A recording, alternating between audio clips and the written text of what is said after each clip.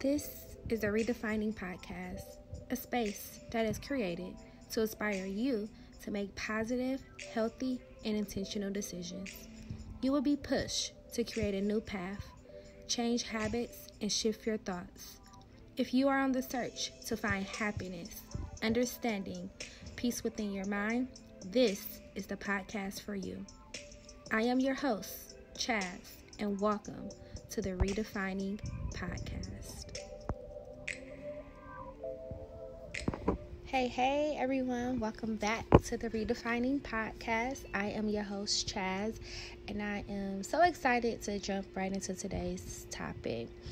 So today, y'all, is something that I just need to talk about. So I hope that you all find interest in what we are going to share today, and hopefully you take something away from this. And I would love to connect with you all later so I can take something away from you as well. So to jump right into this, you all, today we are going to talk about second chances, third chances, fourth, fifth, sixth, seventh, eighth, however many chances you out here giving, we're going to talk about it. So just to give you all an overview of what I envision for my podcast, because the first episode we talked about Black Lives Matter and kind of was just like a rough draft into it.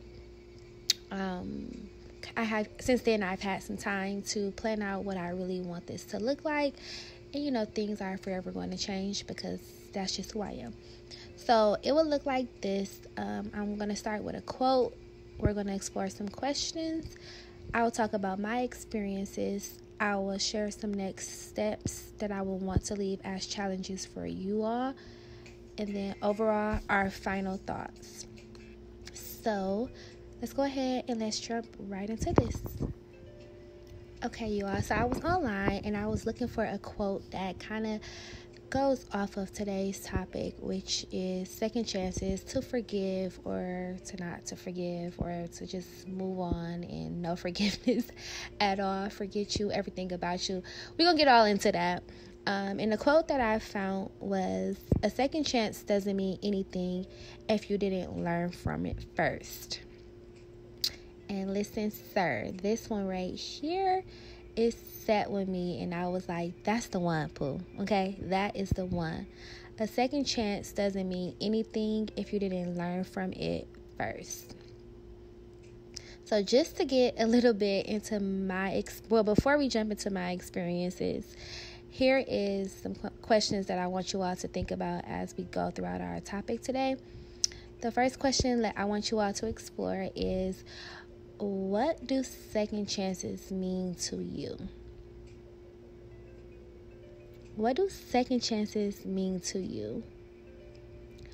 The people that you usually give second chances to, do you feel like they deserve them? Do you feel like you should have given them a second chance to even begin with? And also, do you usually move on and don't forgive and you don't forget? Or do you usually forgive and you forget? Or do you usually forgive and you don't forget? So throughout today's podcast, just take some time and kind of think about those little 3 to 4 questions as we jump into my experience, honey. So there's a number of experiences that I can talk to you all about, but the one that is the most recent for me has to be just my dating life, y'all. My dating life is just, I don't even know the word for it. We'll have to do a whole nother podcast about that. That's coming soon, but recently, just a little bit, to give you all a little bit of background knowledge, I was talking to this guy, and for not long at all. It was only like a month, and it was a very toxic relationship. And today, the day that I'm recording this makes 3 days that I haven't been talking to this individual, because I just decided that you need to let it go. It's toxic. You're mentally drained. You're emotionally drained. The way you're being treated is just not okay. And I must say, y'all, throughout my relationship with this person, getting to know this person, I witnessed things that like I've never witnessed from a man at all, or just in general, like just from anyone. And it was really like, it was a lot. I'm still trying to put everything together because like I said, it's only been 3 days since I stopped talking to him. But what I do know is that I shouldn't have given him a second chance. Initially, when he showed his true colors, I tried to walk away, and I told him, like, I know better than this. I shouldn't be doing this with you. And I allowed him to tell me that he'll make it better and prove himself to be right. So I know you're probably wondering, like, what did he do? Because it probably sounds like I was in a physically abusive relationship, and I don't want you all to think that, like, I wasn't physically abused at all. I've never been physically abused by a man at all. But I was verbally abused, and this person had a temper, and when they would get upset, they would just kind of say things that no woman should hear. And not necessarily like being called out my name or anything like that, but just stuff like cussing at me and saying, for an example, I have bitches, like I don't have to deal with this. And I'm just gonna be real with y'all because that's what the Redefining podcast is about. But just certain things that no man should say, whether you think them or not. I feel like you thinking it is a challenge, but don't share it because it becomes a bigger, more challenge. So that's just a little bit background information about where I'm going to speak from today when I just talk about like second chances and my experiences with second chances. Yeah. So, something that I've truly had to learn, you all, is who is the second chance for? Like, who is the individual? And throughout my month of talking to this guy, I would say this to him, like, as an individual, you're just not thoughtful. You're just not caring. You're just not, it was just a number of things that he wasn't. And because he lacked these type of characteristics that I like in any man that I'm dating, I felt like it was a ripple onto his actions towards me and why I shouldn't have given him as many chances as I did. You are, every single day there was something else. There was something new. Arguing every 30 minutes over something. We didn't have good days. We had good moments. And for some toxic reason, I just continue to stay in this every day. You know, so looking back, like, it truly just like has affected me, and I'm not proud of that decision. And I've just been taking a lot of time just trying to like take care of myself after being on overload for almost a month and dealing with someone that treated me this way. So enough of that. Enough about him. He's gone. He's not coming back. There's no more chances being given to him. So, something that I always try to consider when giving second chances or more than one, third, fourth, fifth chance to someone is, who is the individual? Is this person capable of learning from the mistake that they made if I give them a second chance to make it right? If I give them another chance to make it right?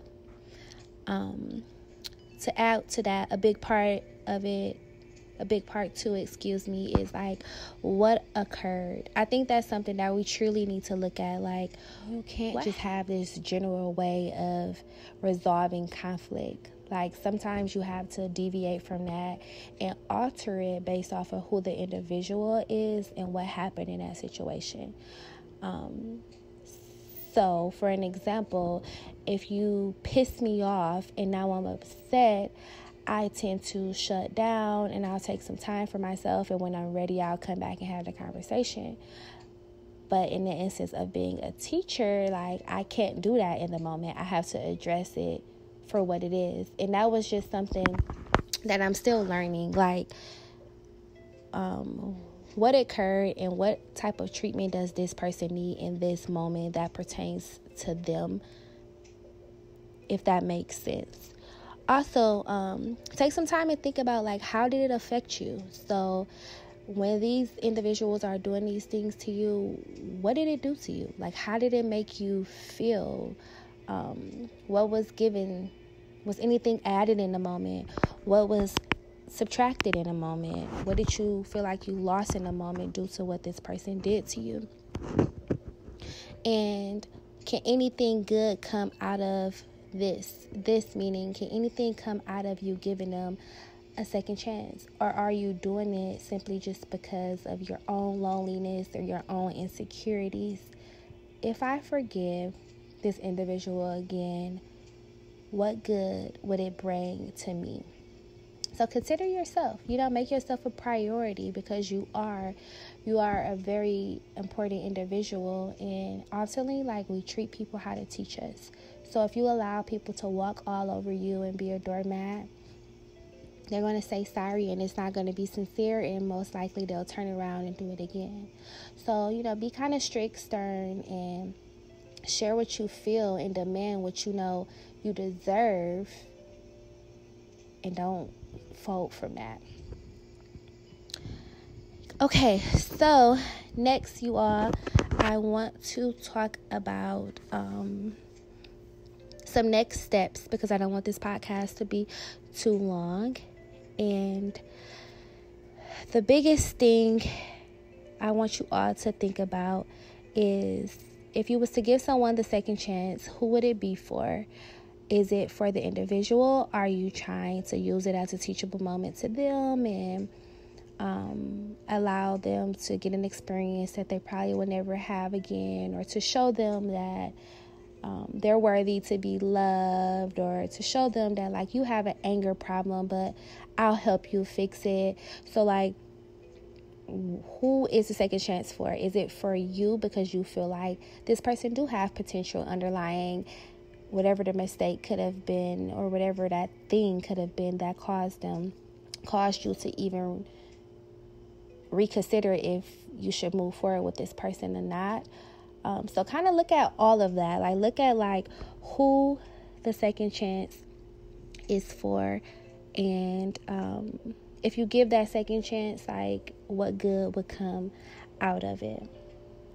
A big part of all of this, you all, is trust and forgiveness. And this is something that I am being more compassionate with for myself, is truly being able to have the ability and strength to allow someone to be, like, true to me, or true to me, and not pretty much sit in, like, that hurt and what they did, and trust that, like, whatever it is they're trying to do to make it better,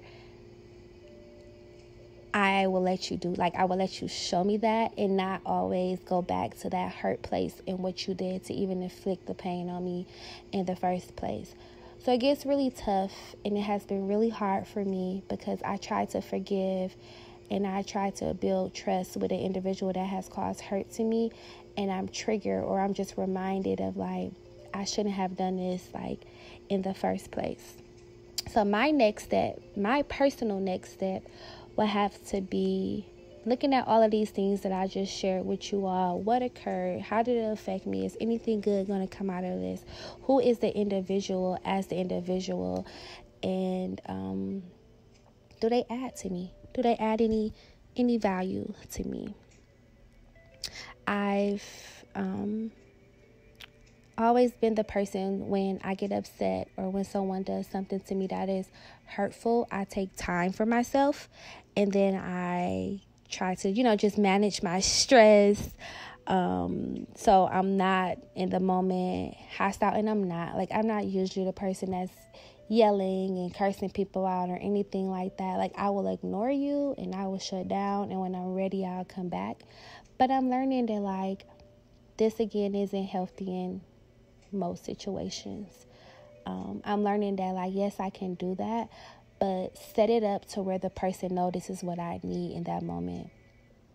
So it can simply look like, hey, a lot on my mind right now. I just truly need to take some time, and I'll revisit this with you later, opposed to staying in those situations when they're hot and it's only getting hotter. Don't fight fire with fire. It's not healthy, and most times it goes more south, and that is not the plan at all. So yeah, that's pretty much where I stand with this. I've been struggling with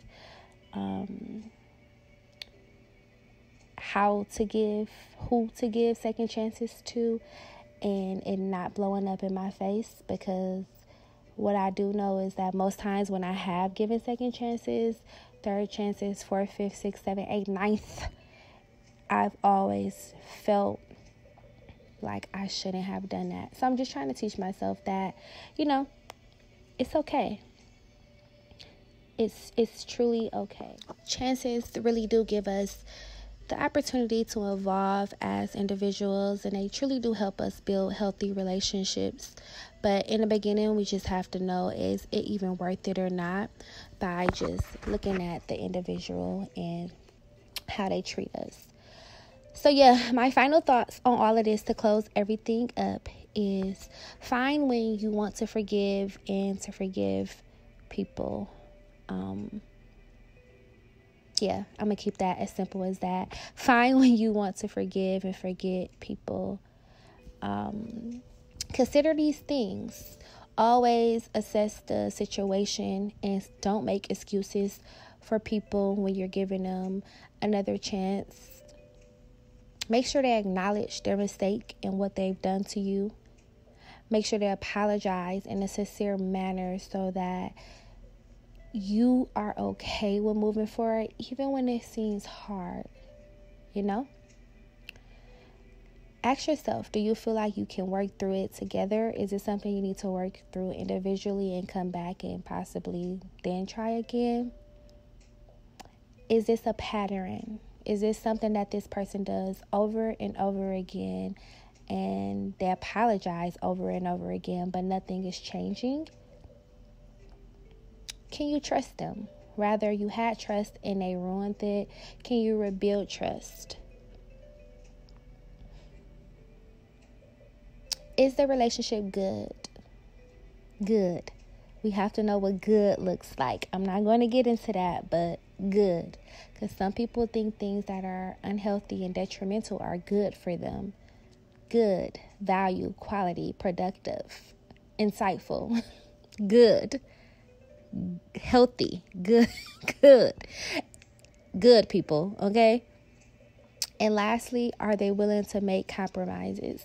Because if you were the one who was hurt in a situation, most time it's time for the other person to work a little bit harder to prove what they need to prove to regain your trust, your love, and everything above that. So yeah, that's pretty much all I want to talk about with you all today. I don't want this to be too much longer. I can go on and on about this, but just wanted to share this with you all for episode 2. I am continuing to work through this, and I want to work through this with you all as well too. So I would love for you to connect with me. And for today's episode, I want you to connect with me on my Instagram page, which is _defining Chaz. I'm going to put a post up there, and underneath the post, I want to hear from you. Do you usually forgive, forget? What do you usually do? How often do you usually give second chances, third, fourth, fifth, sixth, seventh, eighth, ninth chances, if you do give them? And what has went well for you when you have given a second chance? Ooh, that came out so wrong. What has went well for you? Ooh, again, what has went well for you when you've given a second chance? And what has went wrong? Let's talk about it. So meet me at my Instagram page. Again, it's _defining Chaz. I'll put it on the screen here so you all can check it out. And I'll love to hear more from you all there. Until next time, I want you all to take care of yourself. And like I always like to say, do more. Choose the life that you love. I am your host, Chaz, and I will catch you all in episode 3 of the Redefining podcast. Thanks for tuning in. Be sure to like this video as well. Gotta go.